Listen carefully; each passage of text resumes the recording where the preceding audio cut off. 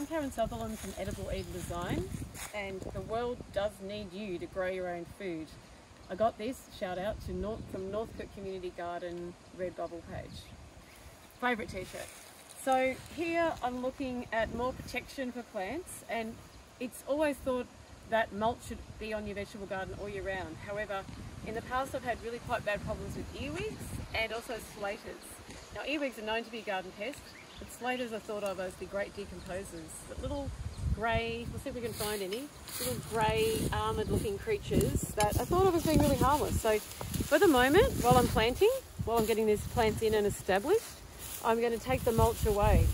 Another thing you can do is to remove your mulch once a year, and this autumn winter time is a good time to do it because it prevents pests overwintering, as we call it, pests and some diseases too.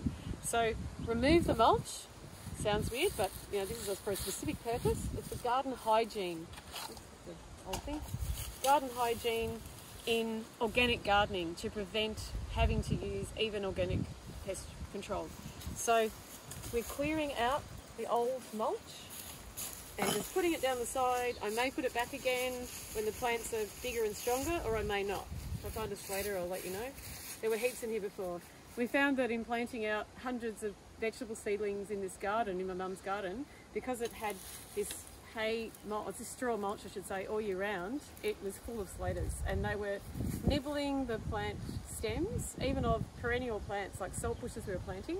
They had scallops out of the sides of them, and they weakened the stems of the plants. So anything we plant now with this straw, we put a cut-out pot. It's rubbing on.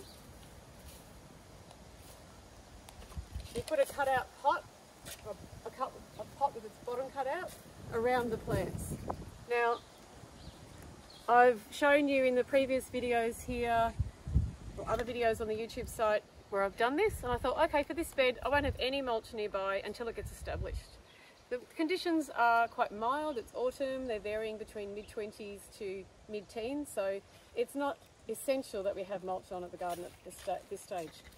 And the other thing I'd like to point out is I'm planting with a really, really deep trowel, and that a long trowel, and that does help to get good soil penetration, I guess, or you know, to get into your soil really well. And I'm just popping that little radicchio in. Here I've done a bit of a circle of 5-coloured chard, also called rainbow chard. So I've started with a red one in the centre, and then I've gone around with some yellow and green coloured chard or silver-beet, then another red circle, and then another green and yellow, and now I'm finishing off with some radicchio and leafy lettuce. This is one of the slaters. Sometimes they're much shinier than this. This is a younger one, moving very actively, but these are the critters that have actually been chewing up our vegetable seedlings when they're young. So we have to put him into the mulch outside the garden and let the seedlings get up to a decent stage before we put mulch on, fresh mulch too.